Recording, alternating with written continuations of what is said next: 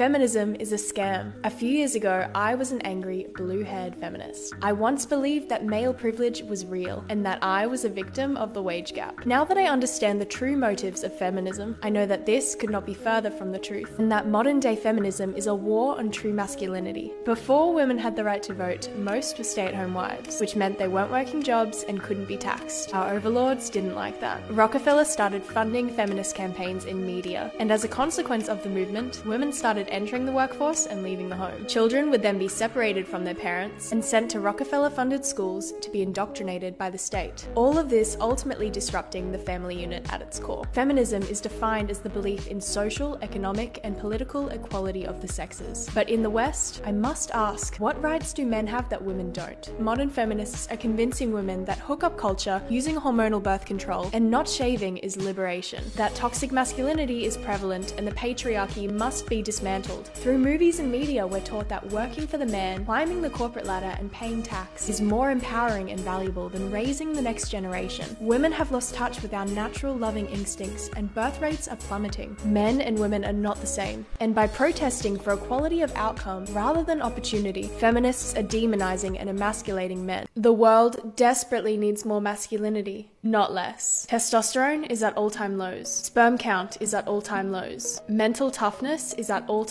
lows. The problem is that we've been brainwashed to fear masculinity, but we need it more than ever today. No child wants a weak father. No woman wants a weak husband. They want someone that is purposeful, family-oriented, directed with high integrity, spontaneous and noble. Fathers in ancient societies taught their young boys to lift, philosophize, and contemplate life. But the Industrial Revolution destroyed this bond, and instead caged boys up and told them that masculinity was toxic.